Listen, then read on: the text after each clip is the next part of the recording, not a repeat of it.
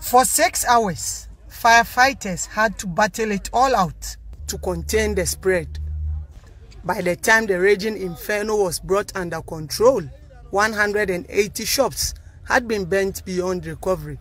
The Ghana National Fire Service said an attack on its officers contributed to delays in attending to the situation. DO3 Simon Buedu is the Komfanochi fire commander. The attack was as a result of they believing that we delayed in getting to the scene. But we were able to apprehend some 5 of these attackers, and they are currently at the police custody. We're going to pursue this to the latter. The attack of firemen must stop. Leadership of the market condemned the attack. The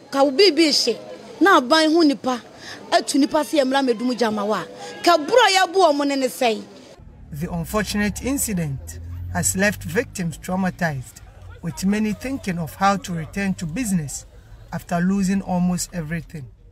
All have bent. If it were that some bent and some couldn't, that we will get help from the others and then be grinding gradually, and then finally we will get some money to set up the business again. But now all the grindmills have bent, so I don't even know. We are really frustrated. We don't know what to do.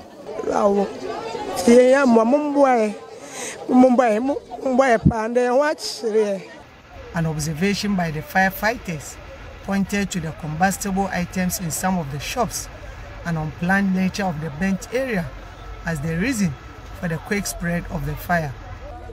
Member of Parliament for Bantima, Francis Asensu-Boakye, advised traders to desist from illegal electricity connection after he was briefed about the preliminary cause of the incident. This illegal electricity connection, which has proven to be one of the main reasons why we experience major fire events in this country, must be stopped. Though an investigation to establish the exact cause of the fire is underway, some victims are pointing to an electrical fault. Ibrahim Abubakar, TV3 News, Racecourse, Kumasi.